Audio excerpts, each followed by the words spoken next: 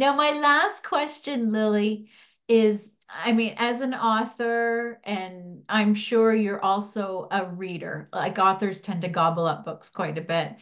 What book are you currently reading right now? Good question. I am reading a book called South, and the author's name is Babak Lakghomi, and he's an author who lives in Toronto. And somebody recommended this book to me, and I started reading it, and I'm so fascinated by this book. It's well, the author like me is from an Iranian Canadian, but when you read the book, you feel like it's Iran, but it's not Iran. And that the interesting part is that like he has done something very different than me.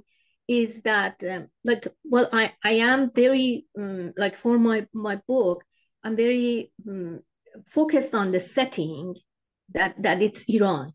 But Yeah. and also I like the people think that this can be a global story.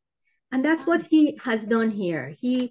It's like a setting that it's similar to Iran, like a oppression, the atmosphere and everything, but it can be anywhere. He doesn't name the place, and the Interesting. character, yeah, and the character searches for some a mystery and a relationship with a father in his past, a wife, and all that. And it's very philosophical and very beautifully read. I really recommend it.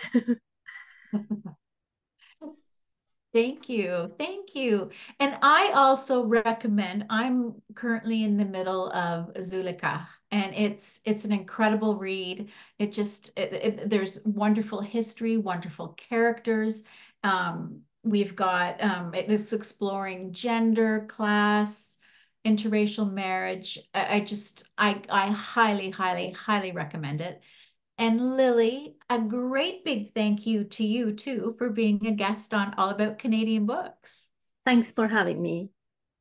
It's my pleasure. And for our viewers, links down below in the description box. Zulaikha was published by Anana Publications, so I'll put a link down below so you can purchase a copy of Lily's book. And I'll also put Lily's social media information in the description box so you can follow her.